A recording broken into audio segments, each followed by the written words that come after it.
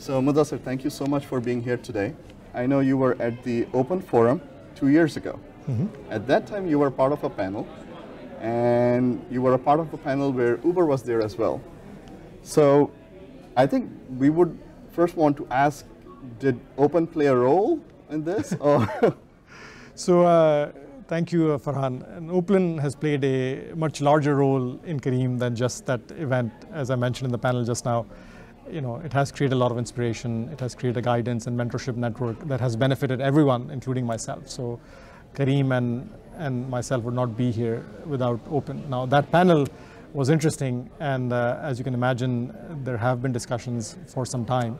So it was actually interesting to meet that counterpart at that panel as well. But the way this thing basically panned out was we started our last fundraising effort in Feb of last year, and as part of that process, we picked all the strategic investors that we could line up in the US and China and elsewhere. And at that point, there was a discussion whether it makes sense to join forces and realize the next wave of opportunity together. So it was in the context of a fundraising. Open had a role to play in it, and we're quite excited for the chapter 2 of Careem. Thank you. So now I know Uber was a rival in not many markets where you operate. So how is that cultural shift or that shift being taken within the firm where now you're becoming a part of Uber?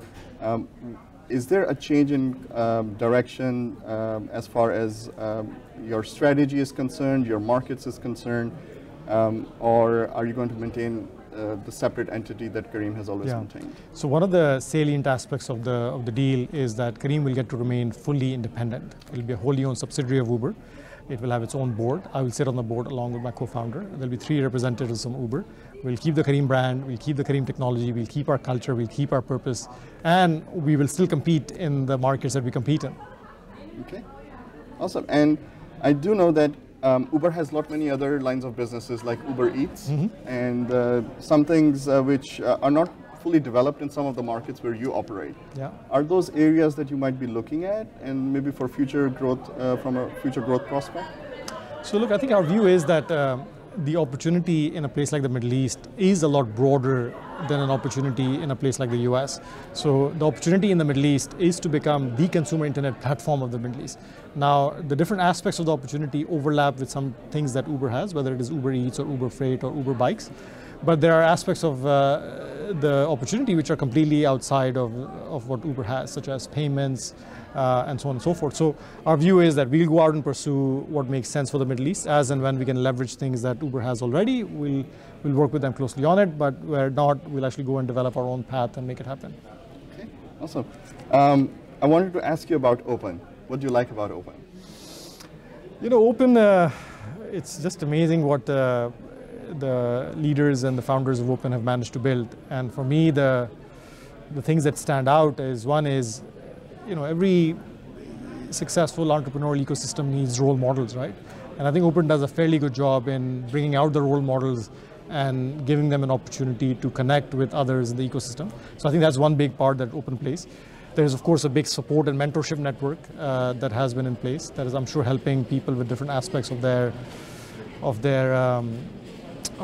journeys. So in my mind, the role modeling and the support are the bigger aspects of what Open brings. Thank you. And I think that leads me to the next question. What advice would you give to all the aspiring entrepreneurs who, you know, as they come to our platform, and I'm sure you're supporting a lot of them as well, what's the number one advice you give them, and what should they be really looking for into this Careem Uber story? And the advice that I generally give entrepreneurs is, number one, you know, decide for yourself what you want to do. If you want to build a lifestyle business, there's nothing wrong with it. You can pick a niche opportunity, a small opportunity, and go after it and make it happen. But if you really want to build something big, then you have to find a big opportunity, right? And when you find that big opportunity, you need to be focused on solving problems. It's very easy sometimes for people that are sitting outside of the Silicon Valley, outside of the US, to look at, hey, this is what's happening in the US. We can replicate this in our markets. But generally, when people have just replicated things that are happening outside in their markets, it's been difficult to compete with the parent companies when they come to your markets. So my advice generally is understand the problems in detail that your customers are facing, that your markets are facing, and make sure that you're solving those problems. You can get inspired by what's happening in the rest of the world, but don't be obsessed by what's happening in the rest of the world. Thank you. That's awesome advice. So we're going to go through a really quick, fun speed dating round. Okay. All right, I'm going to ask you a few questions. Just let us know which one you like. Cricket or football? Cricket. Okay. Pepsi or Coke? Coke. Burger or biryani? Biryani. Every day. Karachi or Dubai? Karachi. Okay.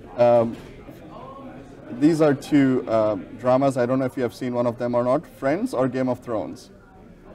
Game of Thrones I haven't seen, but Friends, yes. All right, then I think I have two more. Is that, can you tell us of a childhood, your favorite childhood memory? Favorite childhood memory? Yeah, I think the